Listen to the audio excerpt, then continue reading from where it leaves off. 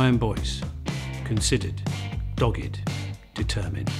I need 4 more names, and I need the gold. You can call me Edwin. I shall take 25% to clean it through Swiss bank accounts. I can handle $1 million a week. Nikki Jennings, gritty, determined, feminine, but strong. You can't say my partner and not me. It's not right. This is Kenneth Moore, Mr. Cooper. If you could handle a job like this, then I'd have heard of you. You only hear about the people who get caught.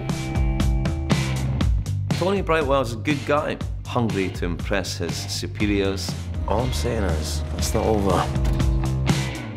John Palmer. This is our compromised gold merchant. What you're talking about, that's a different level.